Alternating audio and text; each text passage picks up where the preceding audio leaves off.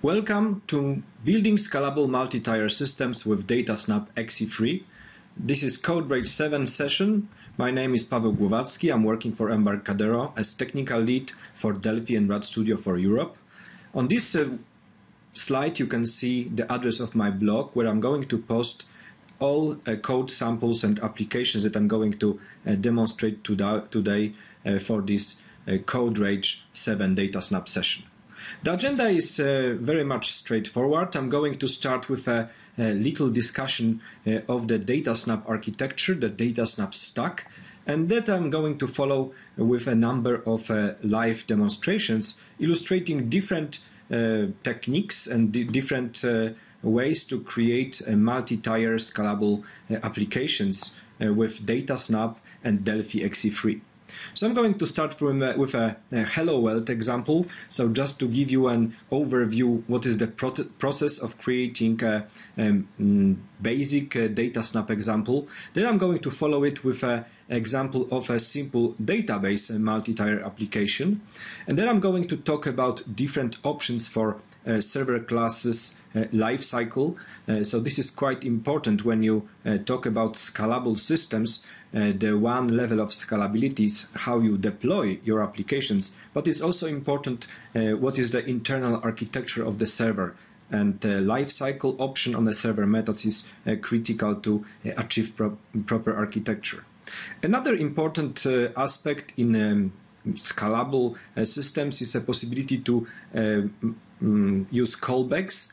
So with DataSnap we have a possibility to broadcast notifications to different connected clients or to create peer-to-peer communication. So I'm going to demonstrate broadcasting.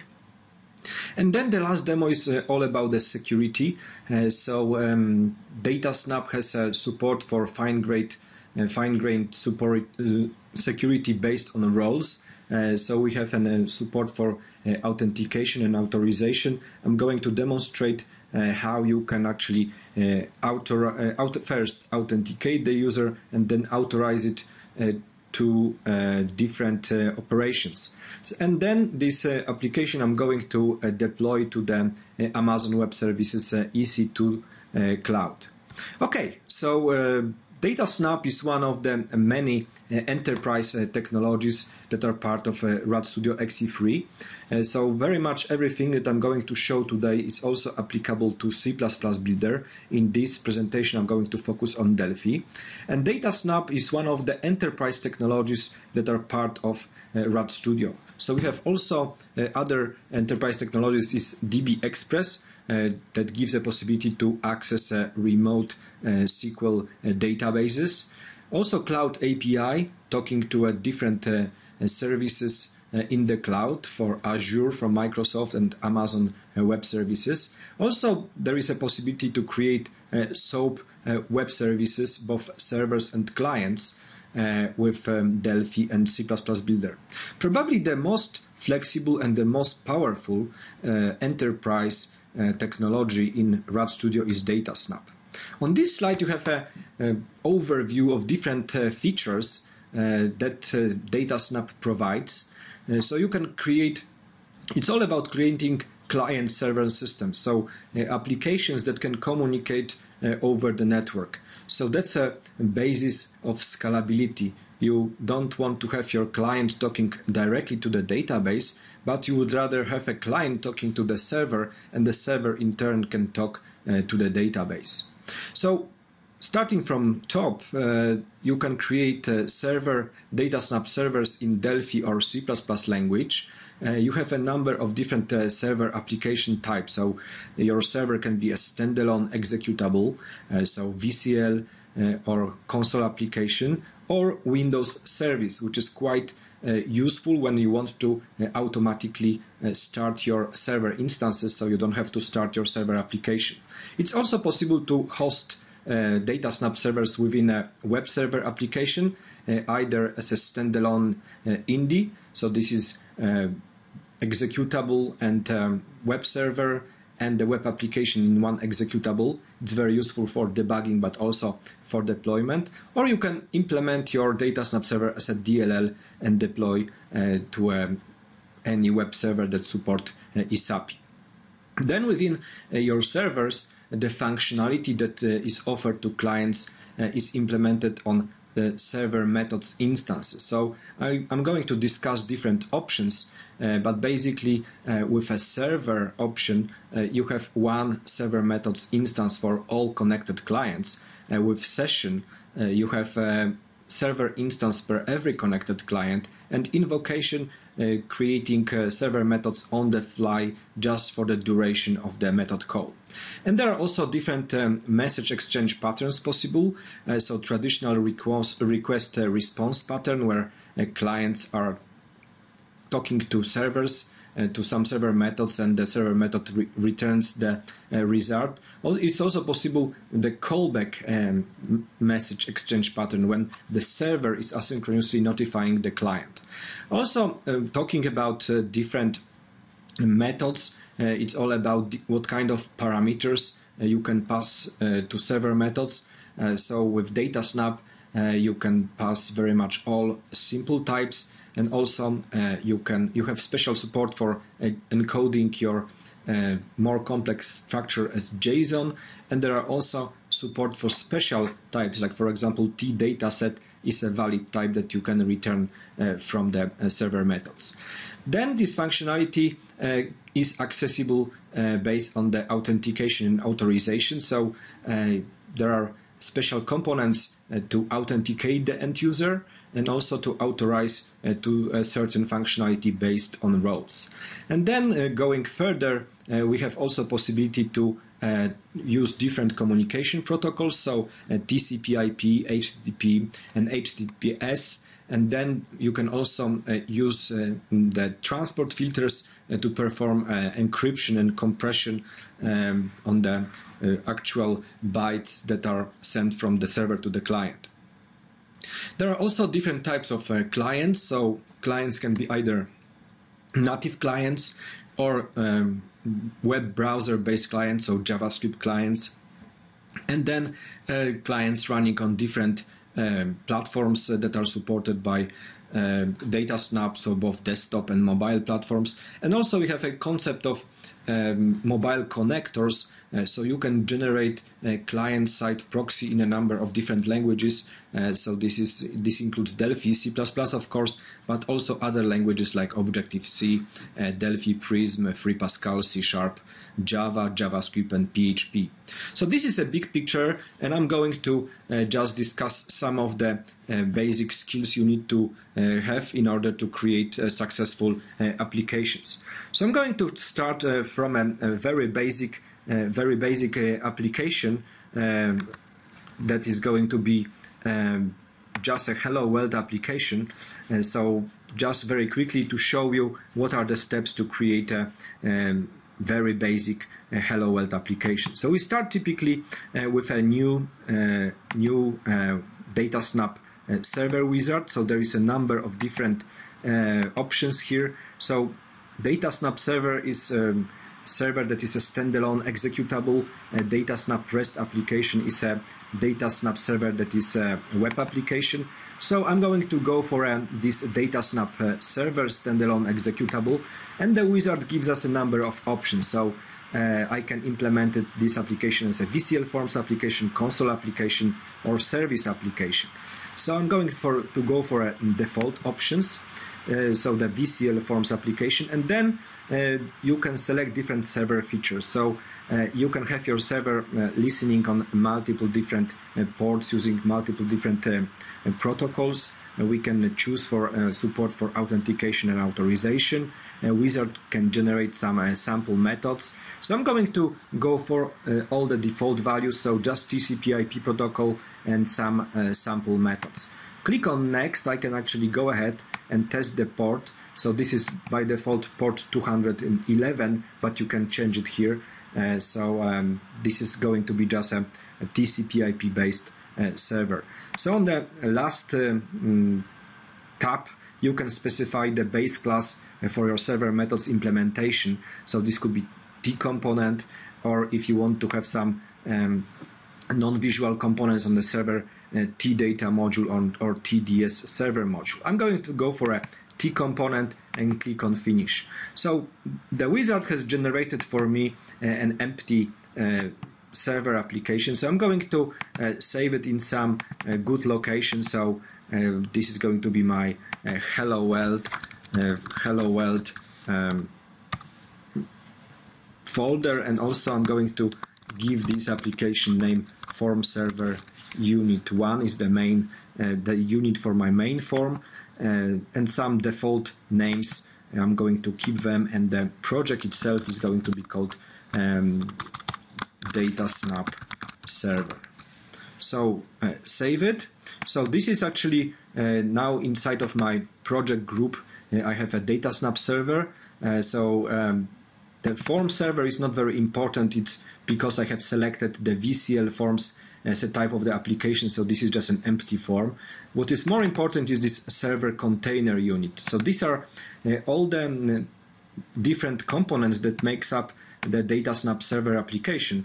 So you have a server component, which is the heart of the DataSnap server. It has a stop and start methods, and you can also connect to it different components. For every protocol, you have a separate transport component. So I have selected TCP IP, so this represents connectivity on port 211 using TCP IP. I could actually add more server transport components, and so my server could listen on multiple different ports. So this server transport component is connected to my main server. Also, there is a concept of the server class. So this is a component that acts as a bridge between the server. So it has the property called server, but also it has this onGetClass method that actually accepts the type of the server method. So this is very important because the server methods are instances are created dynamically. So you don't, as a programmer, you don't create them. You just specify the type, and also you specify the life cycle. So this could be a session, a server, or invocation. I'm going to go deeper into it in the next demo. But for time being, let's keep it default value. And server methods is the functionality that the clients can call. So by default, any public and published method defined on the server methods implementation will be automatically made available to clients. So this is my server. I can just run it. So in order to develop a client, my server has to be running.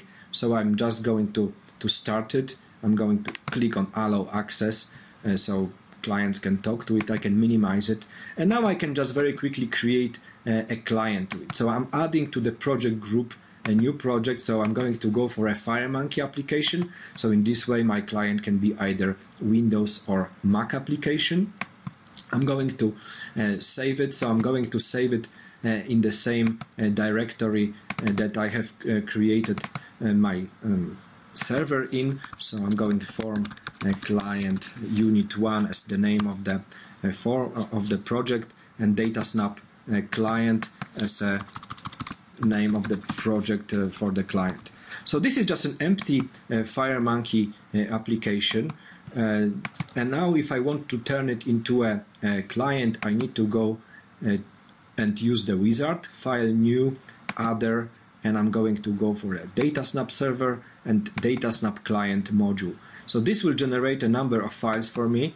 First, it will ask me, okay, where is my server? I know it's local, but could be also a remote server. It's a standalone server. The protocol is TCP IP. This has to be running, so I can actually here test the port if I'm actually can talk to it. So if I cannot connect, the wizard will not be able to proceed because it's going to dynamically generate code for me. So the wizard has generated, when I click on save, 2 new units, the client module unit, click on save it, and client classes unit. So this client classes unit is a client-side implementation of my server-side method. So this is a proxy. So I need to instantiate this class passing it a connection to the DataSnap server, and I have all the functionality echo string, reverse string that it was implemented on the server. There is also a handy client module unit generated, so it contains a SQL connection component. So it has a driver is DataSnap, so this is the same component that you would use to talk to a remote database, but in this case we are talking to a DataSnap server. And also it has the server methods client property.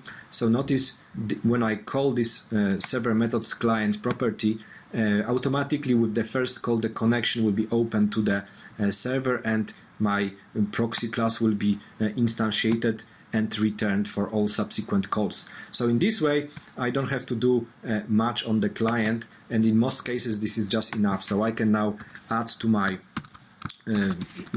application a button and maybe an edit, edit, and I'm going to call the reverse string method.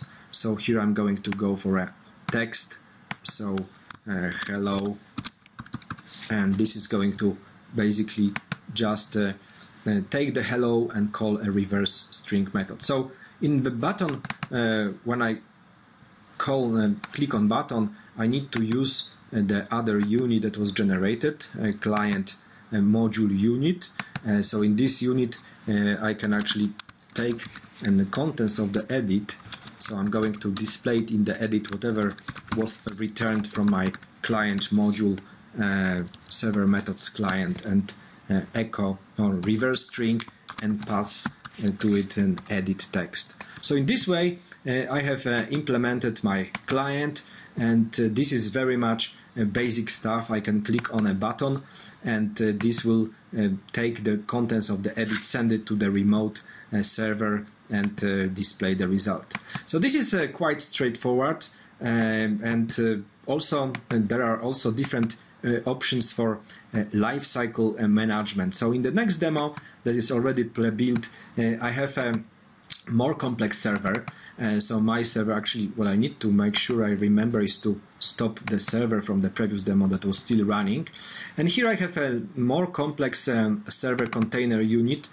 So again I have just a one TCP transport, but I have 3 different server class method, every with a different invocation lifecycle option. So one is an invocation, so server method that is connected to it and which is on get class is a tserver methods invocation, will be just created on the fly, and the other options are the same. So all those server methods are very straightforward. I have just basically they have a method get ID, and this method is returning the ID that was generated on the fly, actually in the constructor. So in DataSnap there is this handy generate session ID method that I can actually use. So this would basically generate a random string made of 3 numbers, but actually the string. So this is something that I'm returning, and all those classes have exactly the same implementation. It's impossible to reuse the same class in different server methods unit, but in this way I can demonstrate different options. So my client is quite straightforward. It has I'm basically calling the server methods on different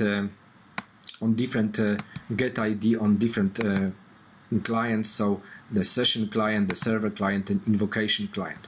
So for this I need to actually start the server, so the server has to be running, and now I can actually start a number.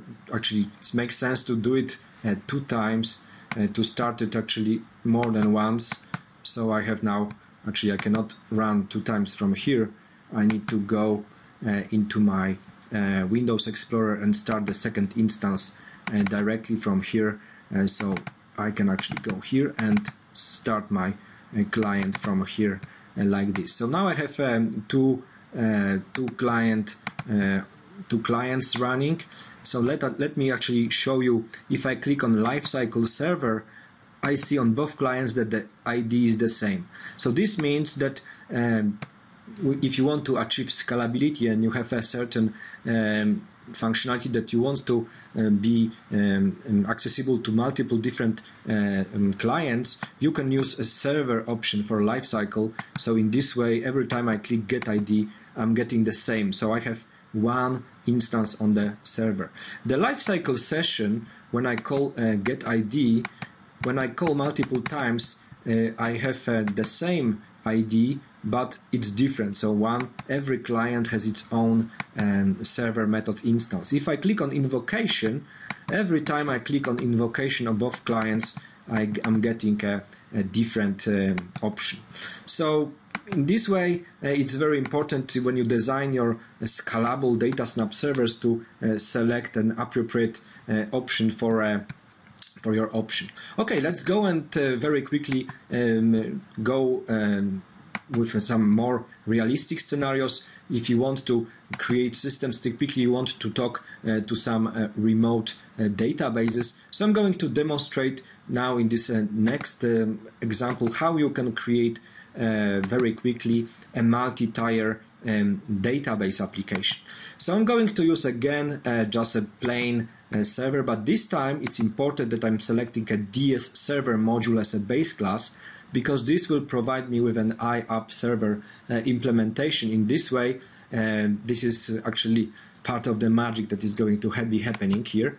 So I'm going to save this server, save all, and I'm going to actually save it in a CodeRage 7, and in this case multi-tier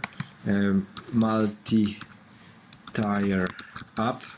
So this is going to be my form server unit 1. It's not very important. All the defaults, and the project will be multi-tier server. Okay, so in order to build an application that talks to the database, I need to actually have some data. So I have an interbase database. In this case, I can use any of the databases that comes with RadStudio installation. I can actually go for a DB demos. Inside of the DB demos, there is this customer database. If I right click here, I can actually preview the data. So this is the data that I want to make available for editing to a remote client. So let's have a look what is the process here. So I'm going to actually, my server methods unit is actually based on a data module. So this special data module that is actually DS server module. So this DS server module is actually based on a DS server module base, and this actually implements an IApp server interface method. So these are the functionality that will be automatically made available to my client. So I don't have to worry about it, but I know this is important that you use the select appropriate class. So now if you want to make this data available to the user, you can drag the DB demos in customer table. So I'm going to have a connection and a unidirectional data set, and I need also to add a T dataset provider component. So this is a very important part here. So this dataset provider has to be, actually I can give it some specific name. In generic case it could be multiple of them, so customer, and I need to connect it to the dataset. And that's very much it. So now the customer, all the providers that are available here will be made available through the get provider names. So in this way I can start building my client. So this is actually my server, and I can now run it. So every time I want to create actually I need to stop the other one because it's not going to run. So let me do it one more time. Okay, so my server is now starting, allow access, and now let's build a client for it. Again, it's going to be a new FireMonkey desktop HD application. So I'm going now to add a T-SQL connection component. So this is a component that points to the needs to have a driver as selected as a DataSnap. I don't want to have any login prompts, want to see if I can connect or not. Okay, I can connect. So now if I want to build a database application, I need something called DS provider connection. So this is a connection component, provider connection component, that I need to actually connect to a SQL connection, and I need to specify a server class name. So I remember that I have not changed anything, so this is just server methods 1. So this has to match actually the name of the class. There could be multiple class on the server, and I see if I can connect. I see I can connect, which is great.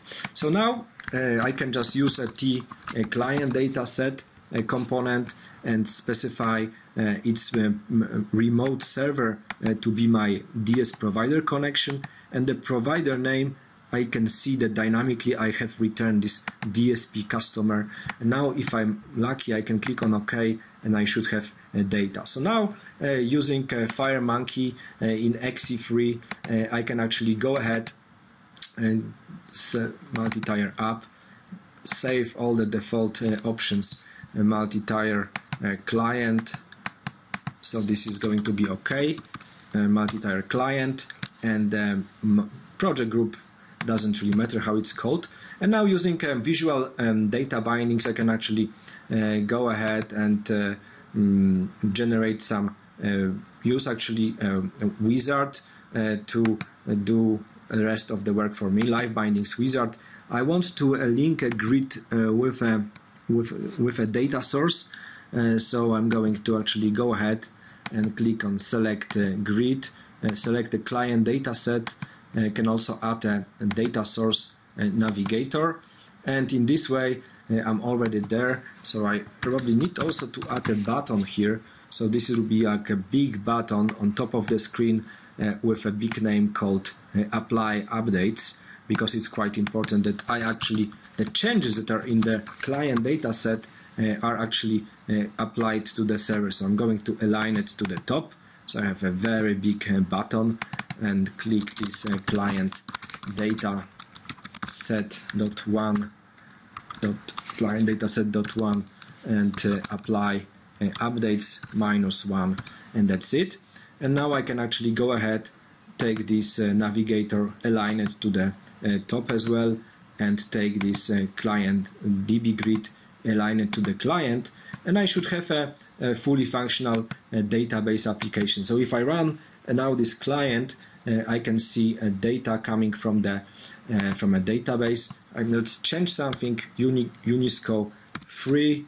Click on this one and click on apply updates. Let's go out of this application. Let's run it again to see if the changes has been persisted. And now I can see that Unisco is now free. So in this way, very easy, you can create database multi-tier applications, and it's very quite straightforward. Okay, so it's quite a lot of different things to demonstrate. So let me actually show you the basis of how to make your application more scalable for using callbacks. So I have this simple broadcast server and client application.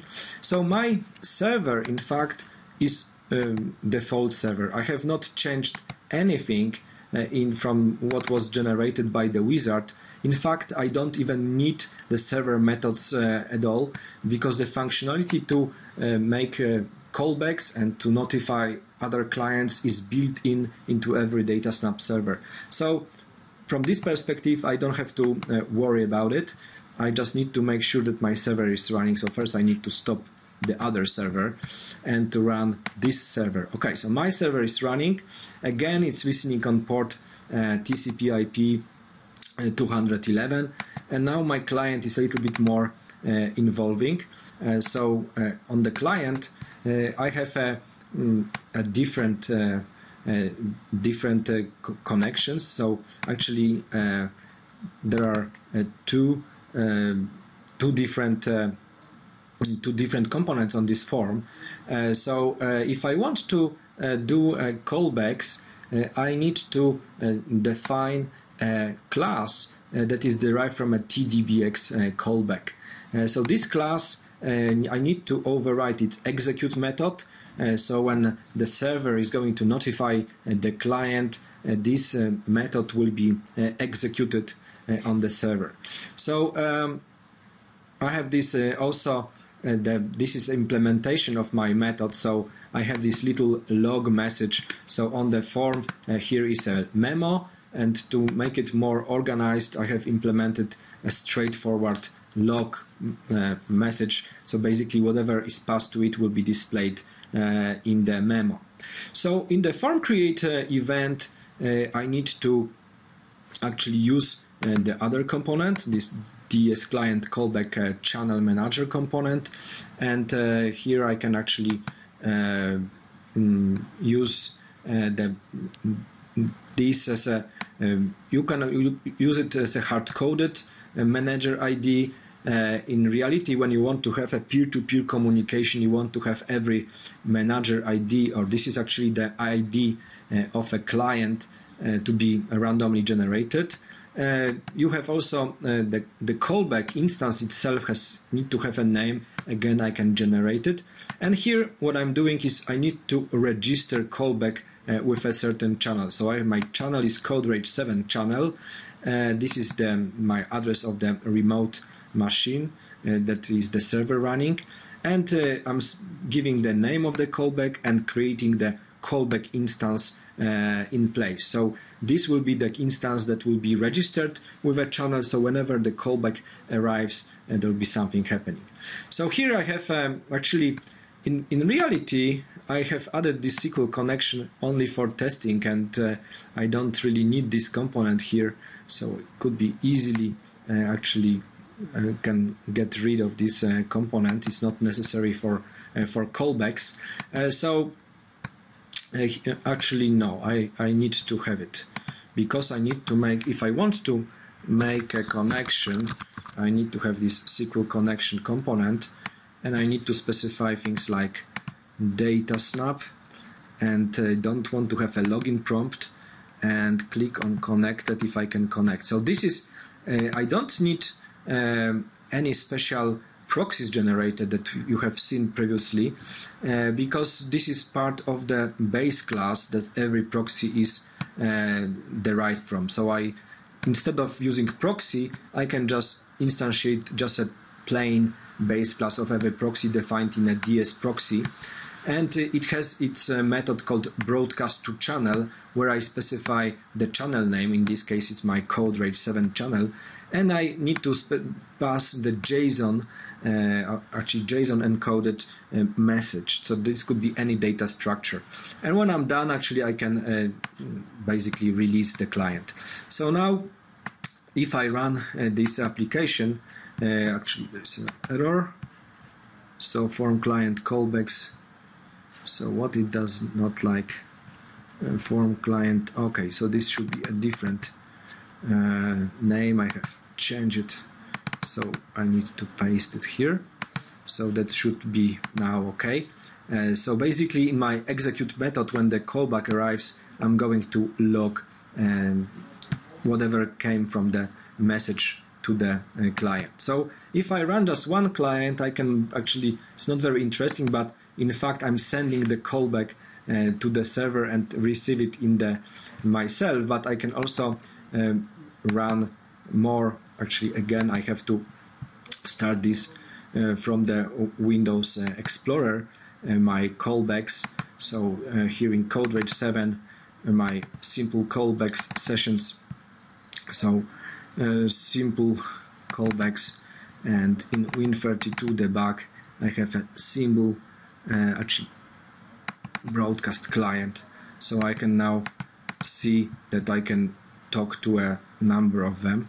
So in fact they are identical, so I have two different clients, so I can put in hello1, so I can see that hello1 goes to all connected clients, and hello2 here to see that it goes to all connected clients. So this is also a very important feature of DataSnap architecture, to be able to actually do these callbacks and send them to different connected clients.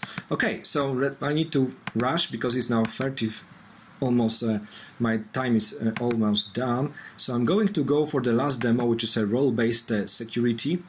So here in this demo, I'm demonstrating how you can use security. So on a server methods unit, actually it's quite straightforward, but I have generated this added custom attribute trole out setting to admin. So this is basically role-based functionality. So the server method is returning the price of a certain stock symbol, and this is actually, it's okay to call it by whatever client, but you don't want everybody to be able to change the price of the symbol. So this requires that you are in the admins group. So in the main container here, I have this authentication manager. So this authentication manager was generated automatically by the wizard. I have selected to add authentication and authorization. And there is also a method that was generated automatically on user authenticate. So basically, depending on a user and password, I can either authenticate or not the user. So basically, if the user is not authenticated, it won't be able to call any of the server methods. And also, I can add the user to a certain user roles. So in this way, I can actually make sure that user can call some other methods. So there was also on user authorize generated by the wizard, but I have removed it.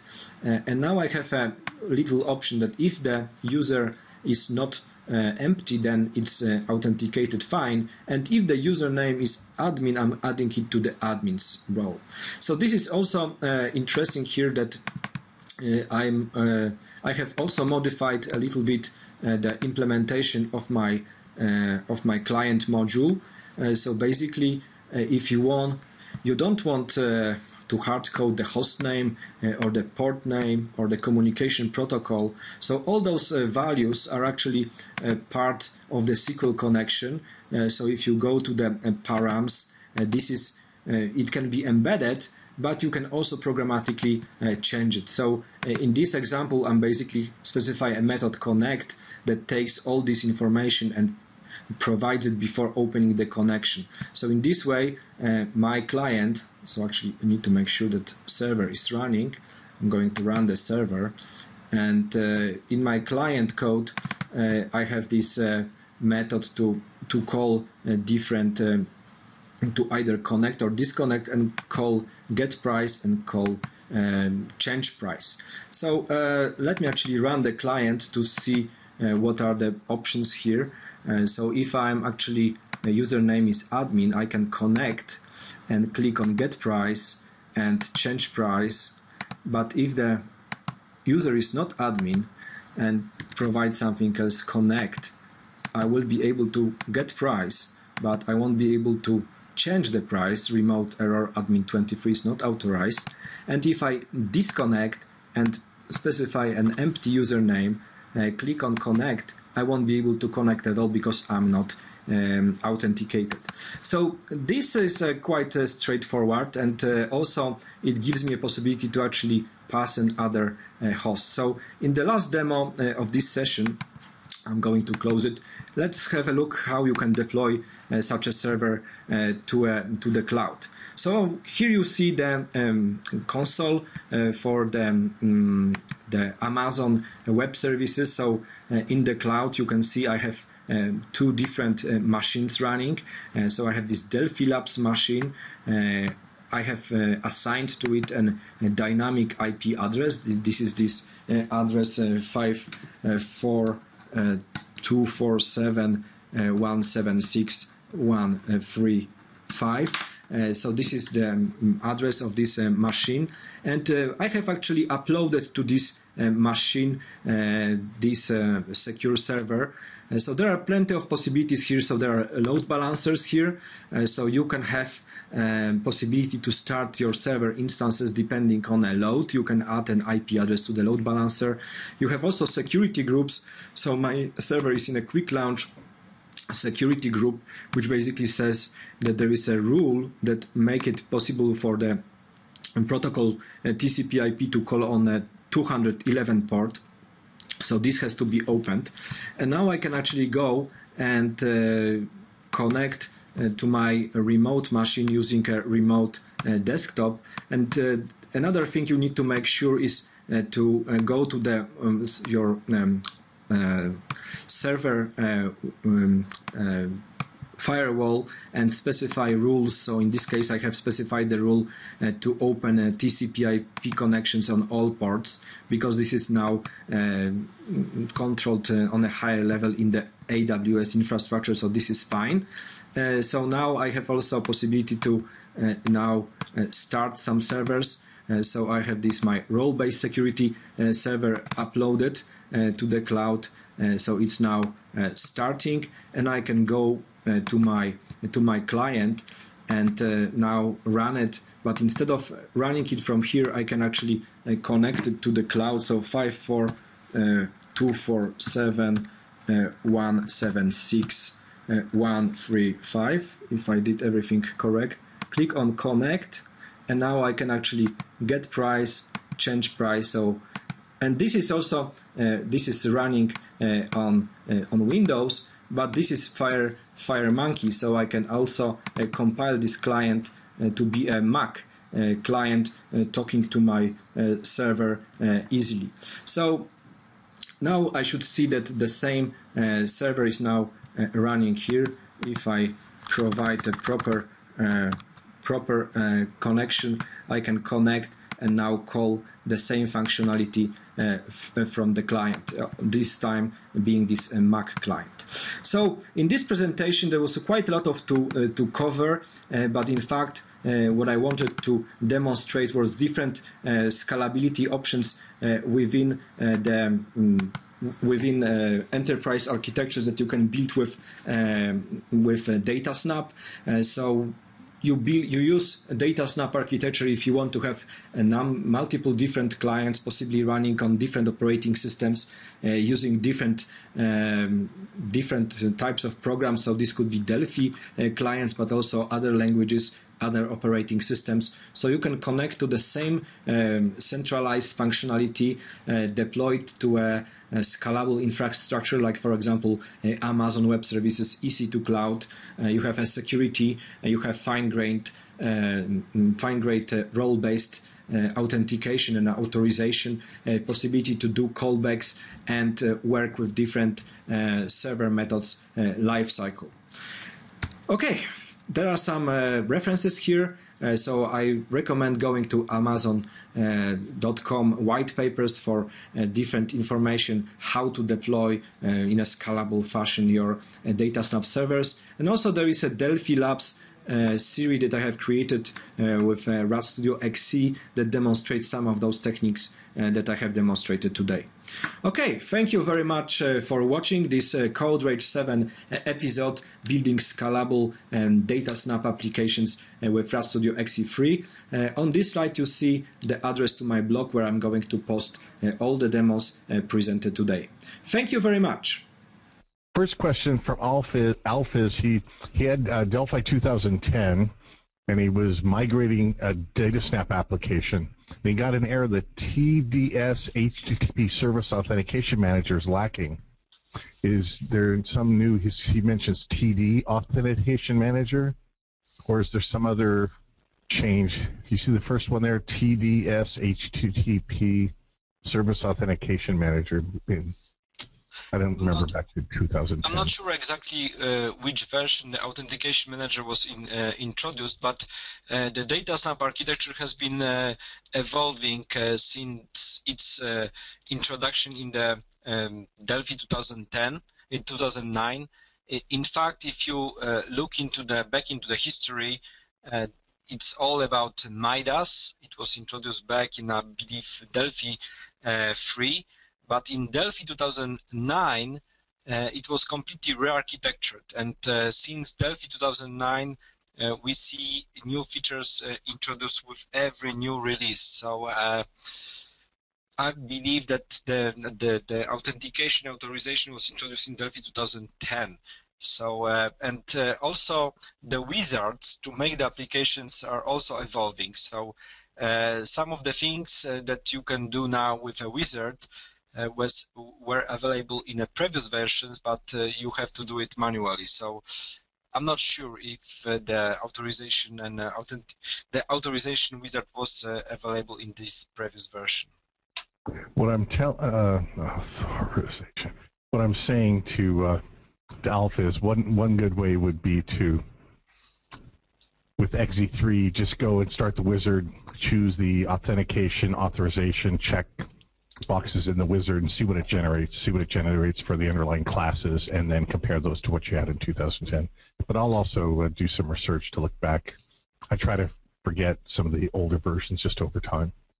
I would like to send my regards to Alf, and I remember Alf from Norway and Oslo events that you've never been to, and Alf is always very contributing, and basically when you select or check the authentication authorization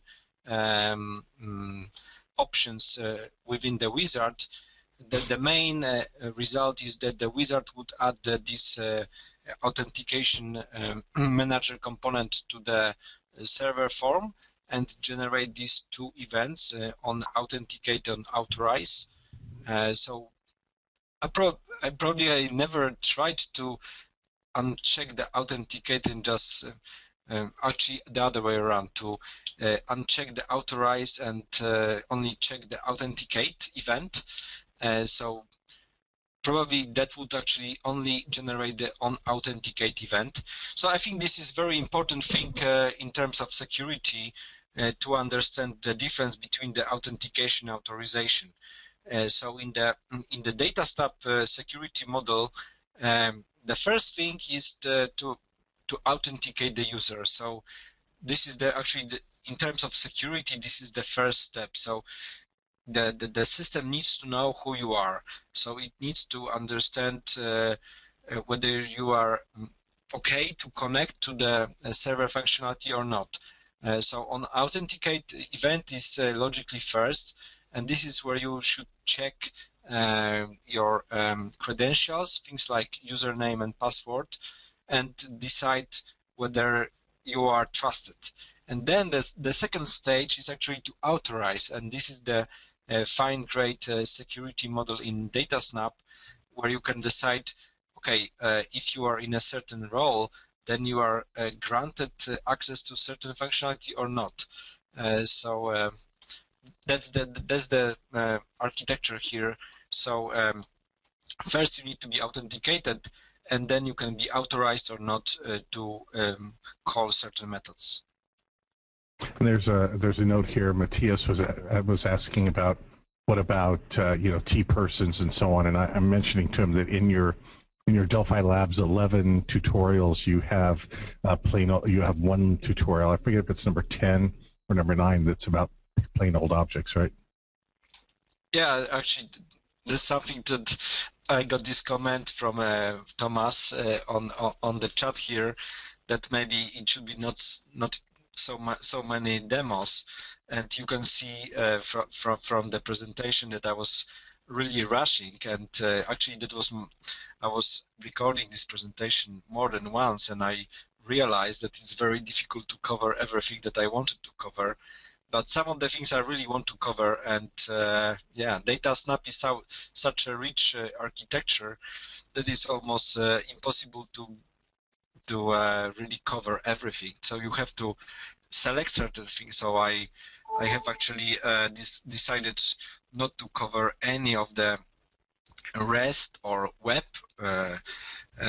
things that are very important to the web architectures.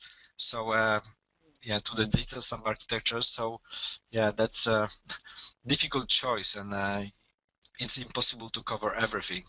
No, and it was meant to be. And I mentioned in my comment that this section specifically was to give an overview and show all the choices that people can explore further. They can also, since it was going fast, they can watch the replay and pause and take each in chunk, and that ultimately, going back over to your course, which I think I have listed there, and I'm answering Matthias's question about plain old objects. That was episode 10 of the 11 episodes. So it's there. Alpha's asking, can a single user have more than one role? You can add a user to a multiple allowed and denied roles. So basically, in the especially in the on authorize event, on authenticate event, in the code you can actually add a user to multiple both allowed and denied roles. So the user can be in multiple roles. So that's not a problem. Yeah. So again, there's that episode 5 in the series about authentication, authorization. Is it possible to send a filtered T data set as a return type in one of the DataSnap server methods and to stay filtered even if the DataSnap client receives it? Well, it's just a data set of rows, right? That would get. I think there is a confusion in the question. Yeah. Actually, one thing is what kind of parameter types you can return from a server methods. So a T data set is actually is okay to return. So that's actually a very interesting feature of DataSnap, that you can define your server method to return just an abstract, because T dataset is a base class for all the datasets, for client datasets, BD datasets, DBX with datasets, and you can still define it, and DataSnap will know how to actually serialize it. And the second thing is filters. So filters are really independent from the types that you can pass from a server method. So filters are really something on the transport layer. So yeah, you can return T datasets from a server methods. There are two different filters. You have DataSnap filters, which are transport filters between servers and clients, but we also have filters on a T client datasets objects when you actually limit the number of records that you see. Yeah, but that doesn't. The T client datasets filters has nothing to do with DataSnap. Roger's got this one. I'm trying to see. I have a desktop app with an independent data module. I have another unit which depends on the data module. Then I have a UI that uses the objects. What general course should I take to convert this to DataSnap server client application? Any suggestions? I always pull apart. First thing I do is I look at data modules and say, hey, let's put that data module in a DataSnap server. Right? Yeah, just I think decouple the client, the thin client application from the data module that has business objects and calculated fields, whatever it might have. Then it separate that from the database itself, right? Yeah, I think in a classical scenario, when you have just a standalone application with a data module with some data sets, you would like to have this data module on the server, plus you want to make sure that the server methods class is derived from the TDS server module class to make sure it works in a multi-tier scenario. And then for every data set that you want to expose from the server, you need to add one dataset provider component. So this is actually important thing, because this base class that you have your server methods class knows about the provider components and will automatically expose it to the client. So you basically, for every dataset, you add a dataset provider, and then you need to build your client from scratch, in a sense. So basically, you can still use your existing old style data-aware components, but maybe you would like to go for a new visual live binding. So both architectures would work. So on the client, you need to have a T-SQL connection component connected to the server, and the provider connection component that acts as a remote server. And then for every dataset, you want to have one T-client dataset on the client.